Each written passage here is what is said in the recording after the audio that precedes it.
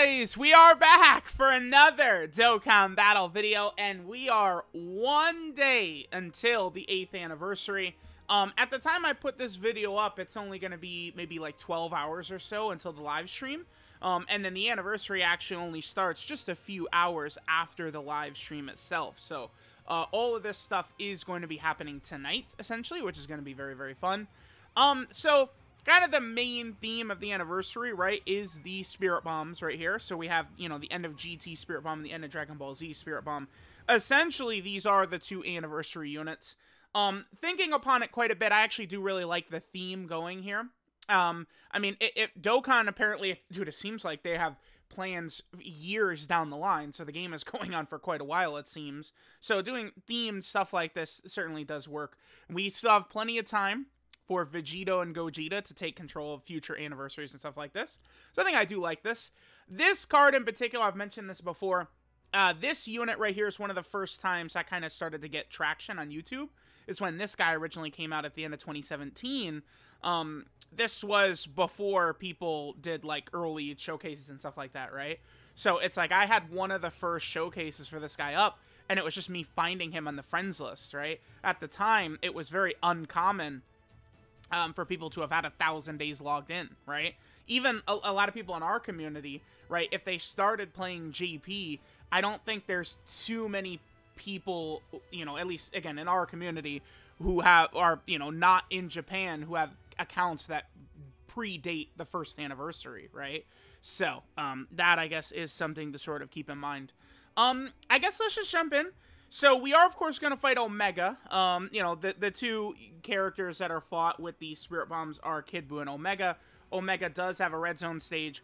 I've been dying in these showcases quite a bit, so I do want to get a W here if possible. So, I brought the last three characters are here to carry us.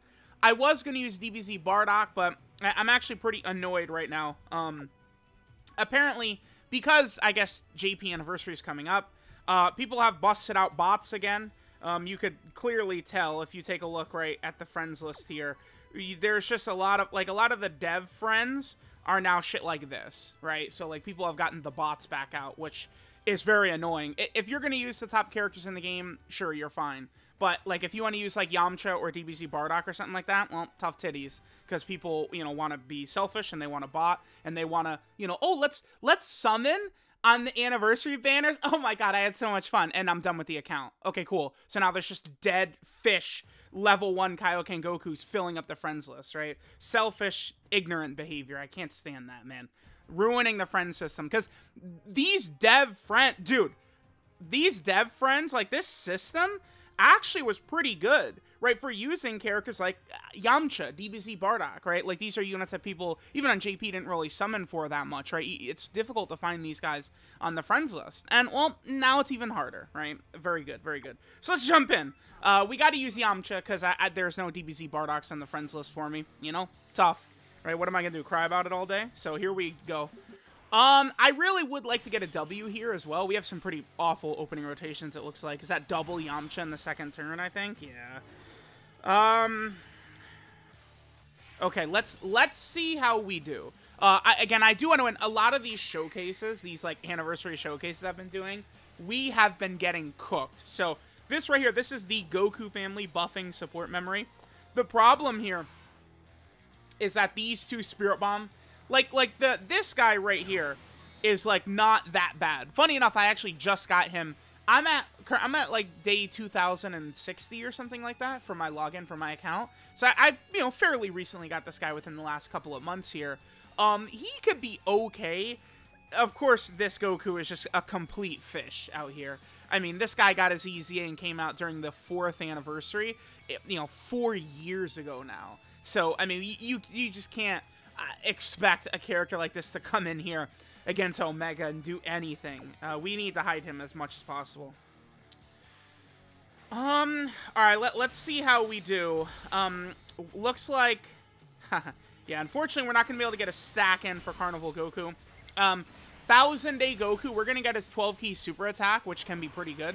1000-Day Goku's 12-key super attack gives a 2-turn defensive buff, which can actually be pretty good, right? You know, so our defense on this next rotation will be a little bit stronger. I'm not really a huge fan of having double. Actually, Gohan could stun him. A stun would be really helpful to allow us to get set up. Yeah, okay, of course. A stun would have been really helpful to allow us to get set up, you know, sort of like moving forward. The good news that if we reach the Omega at the end, we do know that Omega towards the end, we don't really have to worry about as much. That sucks. The first attack. So this is going to hit Carnival Goku quite hard.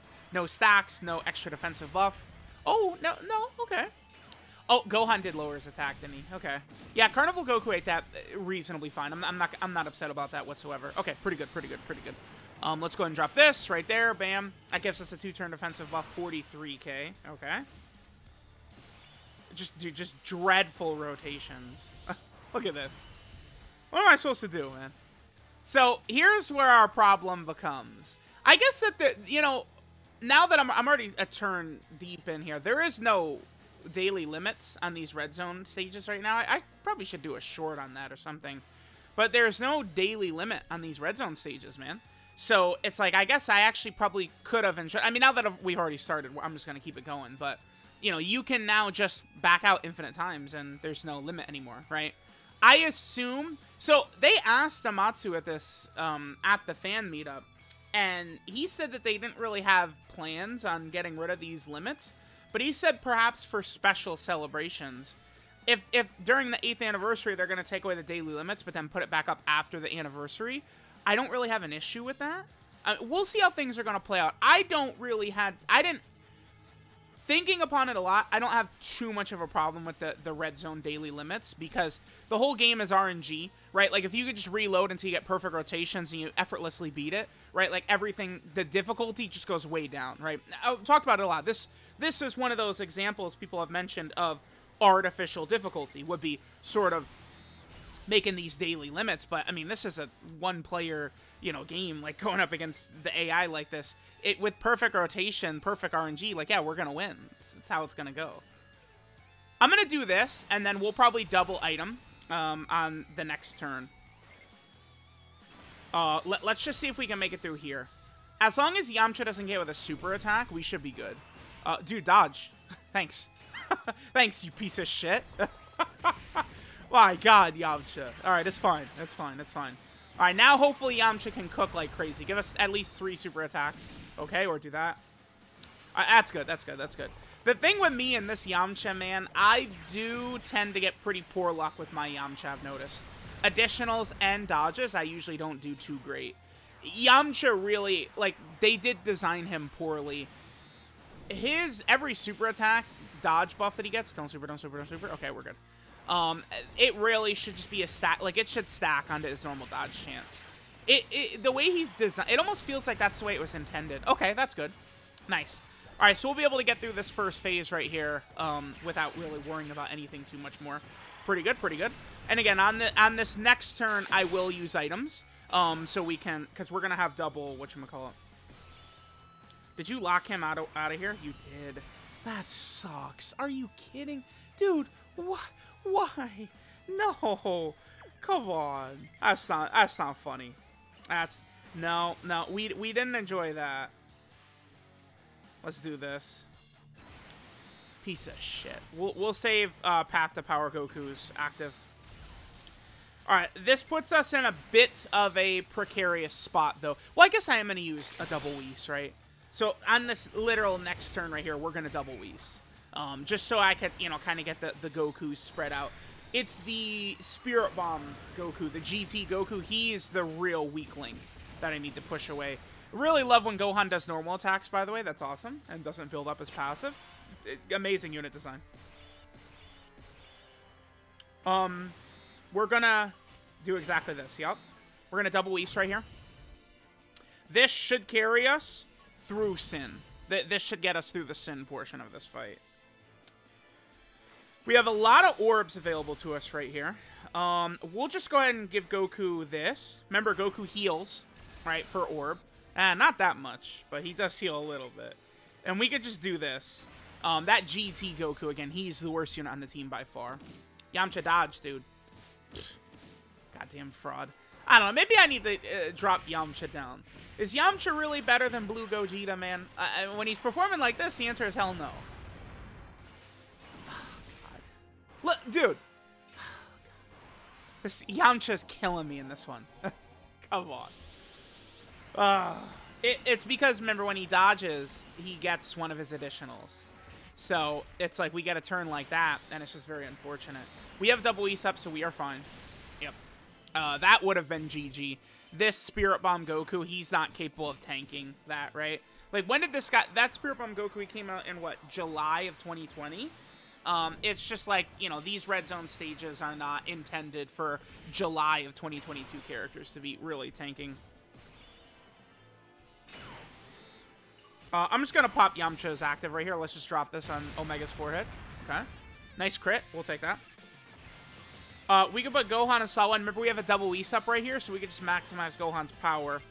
Do keep in mind that Gohan is essentially with his best friend right here, which is Kid Goku. Pap the Power Kid Goku is probably the best unit in terms of making Ultimate Gohan look good, because he shares a lot of their good links together. He is giving the Rainbow Orb changing, and then, of course, there's the crit and damage reduction support, which can be very good. Nice! No! Oh my god! Okay, so Gohan has a 50% chance to nullify Ki Blast Supers. We didn't get that right there, but my Gohan, member, has a full dodge build. So, we didn't get the nullification, but we did dodge it. Perfect. That is, if I didn't have items, alright, that was a killing shot, by the way.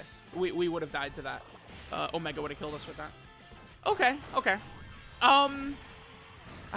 I always do love dodging super attacks. Getting that in the video does add an extra sort of shine for me. I really do like that. Keep in mind that every character's on the 200% leader skill on this team, by the way, except for these two. LR Ultimate Gohan and Path to Power Goku are not on the 200% leader skill. That's kind of the L I had to take in not being able to bring DBZ Bardock, but again, the selfish assholes with the bot spamming the bots, and that's what happens, right? The friend system is terrible again. Thank you.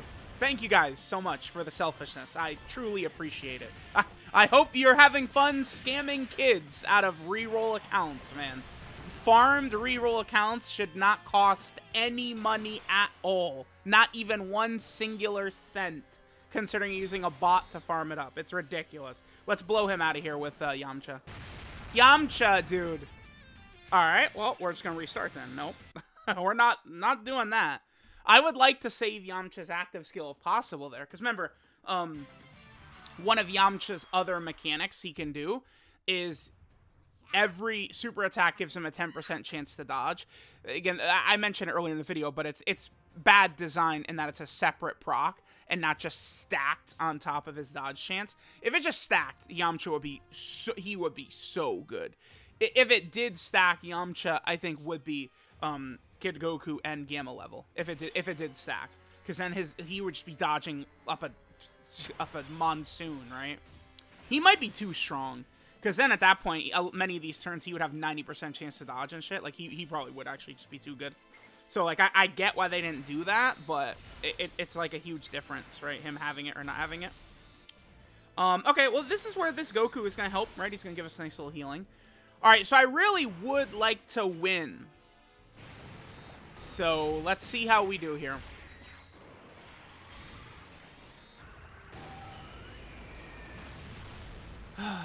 I feel like we're gonna die again. Like of this like 7-day countdown series we've died in like every single one. Okay, I like this. No.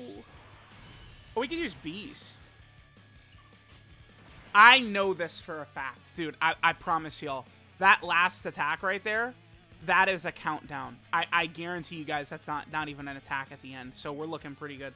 We probably want Path to Power Kid Nah, Gohan's at 440. Okay. Let's go ahead and use Beast Gohan. Actually been a little while since I've played this all of a sudden. Yeah, let's do this.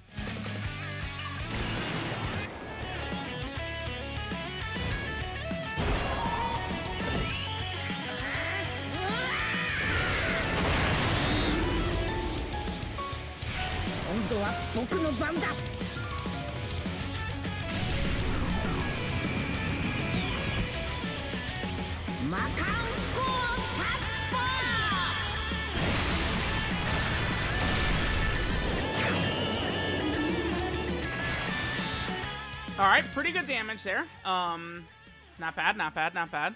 We'll go ahead and rock Ultimate Gohan in slot 1 right here. I am not going to min-max key for Ultimate Gohan, because no matter what, we have to do this right here. Get Kid Goku the damage reduction and crit. We can do that. Alright, we should be good, because we're not going to take damage. Yeah, Ultimate Gohan and Kid Goku are not going to take damage. We know Omega's not super attacking. And that GT Goku at the end, he's not going to take 500k from a normal, right? If it isn't a countdown. Oof. Well, actually, no, we could just kill him. Ultimate Gohan wants to show out for us. Yeah, one more? No, of course. Fraud. We should be able to win. Well, no, actually, this is super good, because now that I think about it, GT Goku, he'll take damage, but it's not going to be enough to die, get one-shotted. So what that means is we would just be able to revive instead. If Carnival Goku or Yamcha, although we could finish him off with those actives. Yeah, we're out of here. No, we can't finish. That 1 million attack stat, no, we're not finishing Omega with the 1 million right there. Okay, pretty good. And I knew that was a countdown right there. Okay. Let's pop this. Are you done? Oh.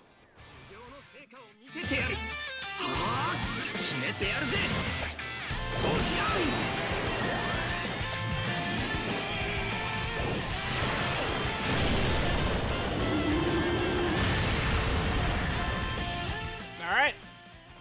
Not bad. I'll take the W. See, when you're not scared to use items and support memories, at least getting a W is never actually that tough, right? It's once you're using these crappy units and you're not using items. Like, what was the video we did yesterday? We were fighting Baby? I should have used support memory in that one as well. Yeah, Yamcha can cook. Yamcha, very heavy RNG unit, though, and is he going to get his additional supers? Is he dodging? When Yamcha's on, Yamcha's really on, right? So, there we go. We've completed the 7-day sort of countdown.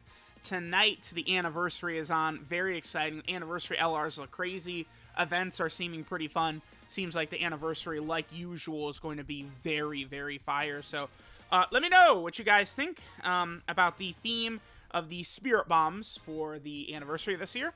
Thanks, guys, for watching, and I'll catch you guys next time.